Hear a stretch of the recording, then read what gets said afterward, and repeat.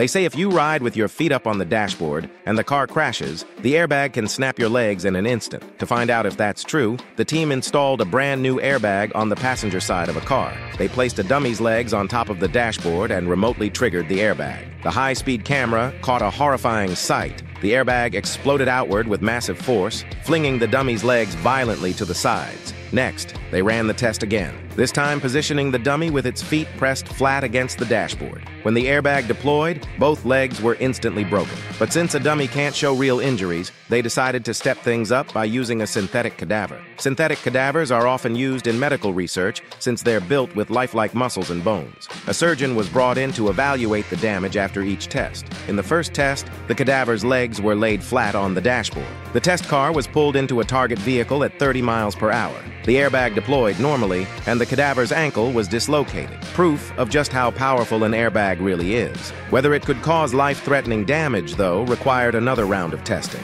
For the second test, the cadaver's feet were pressed firmly against the dashboard. The results were gruesome. Both test samples were later examined by the doctor, who confirmed severe trauma to both ankles, including multiple fractures. While none of the injuries would have been fatal, the footage itself was terrifying. So here's the bottom line. Never put your feet on the dashboard when riding in a car.